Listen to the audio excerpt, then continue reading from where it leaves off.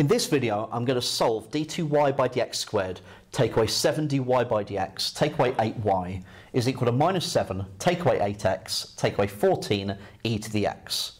And we've been given, so we know that when we solve this, we should get two unknowns. So in the videos of this section, I've been using C1 and C2. And we're now being given some boundary conditions, or initial conditions, depending on the context of the problem, but that doesn't matter in this case.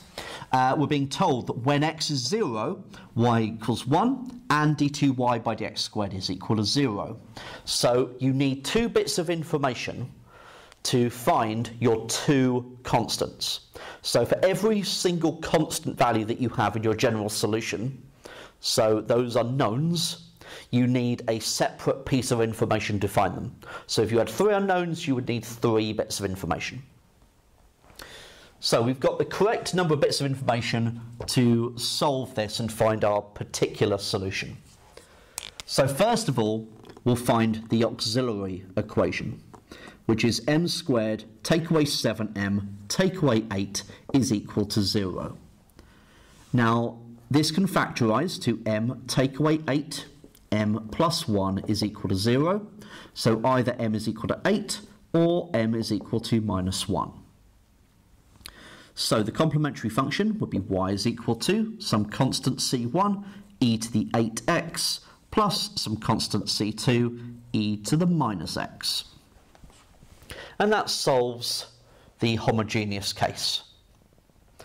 Okay, so next we're going to need to look at that right-hand side and find a trial function.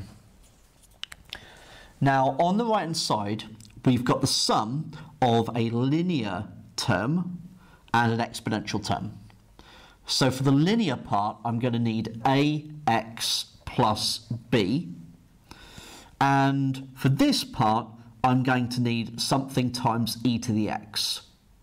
Now, seeing as I'm using c down here, and I don't really want to use d or e for that matter, okay, let's just pick another letter.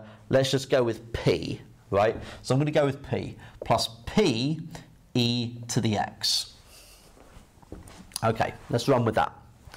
Now, I need dy by dx and d2y by dx squared. So dy by dx would be equal to a plus p e to the x. And d2y by dx squared would be equal to p e to the x. Okay, so now I substituted in the d2y by dx squared, so p e to the x. Take away 7 lots of dy by dx, so take away 7a, take away 7p e to the x. Take away 8 lots of y, so take away 8ax, take away 8b, take away 8p e to the x, has got to be equal to minus 7, take away 8x, take away 14 e to the x. Alright, okay. So we have, what have we got here? We've got 1p there, take away 7p e to the x there, take away 8. So minus 14 p e to the x. We've got the minus 7a and the minus 8b, so minus 7a minus 8b. And we've got the minus 8ax. I think that's all the bits. Probably would have been better if I'd written them in the same order, but that doesn't matter. Okay, now we can compare coefficients. We have that the minus 7a take away 8b, that's the constant term, so that's got to be equal to the minus 7. We've got the minus 8a, the coefficient of x, has got to be equal to the minus, the coefficient here. So minus 8a has got to be equal to minus 8. And we've also got the minus 14p has got to be equal to minus 14.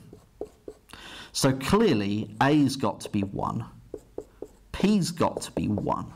And if a is 1, then that implies that we've got minus 7 take away 8b is equal to minus 7. So b is going to have to be equal to 0. So the particular integral is y is equal to 1 lot of x plus 0 plus 1 lot of e to the x. So x plus e to the x. So plus x plus e to the x. And so this is my general solution. Okay? Right. So now I need to find the particular solution. And for that I need to use these two bits of information. Okay? Right, so let's give myself a bit of space.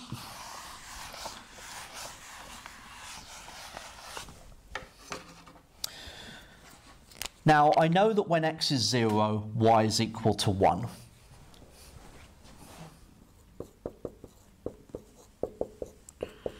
So 1 is equal to, if x is 0, then I get c1, I'm going to get c2, plus 0, plus 1.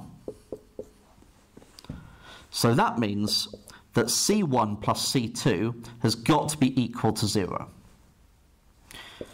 So in other words, c1 has got to be equal to minus c2. Okay. Now I need to use the second bit of information here. So I need dy by dx of this. So we'll have 8 c1 e to the 8x take away c2 e to the minus x plus 1 plus e to the x. Then d2y by dx squared would be equal to 64 c1 e to the 8x plus c2 e to the minus x. That differentiates to 0, and I'll have plus e to the x. So when x is 0, d2y by dx squared is equal to 0. So 0 equals 64 c1 e to the 0, which is 1, plus c2 e to the 0, plus e to the 0, so plus 1. Okay, so I'm going to substitute in c1 equals minus c2 now. So c1 is equal to, c2, negative c2. So 0 is equal to minus 64 c2 plus c2 plus 1. So that implies that minus 64 plus the 1 is minus 63. So 63 c2 has got to be equal to 1. So c2 is going to have to be equal to 1 over 63. So c1 has got to be equal to minus 1 over 63.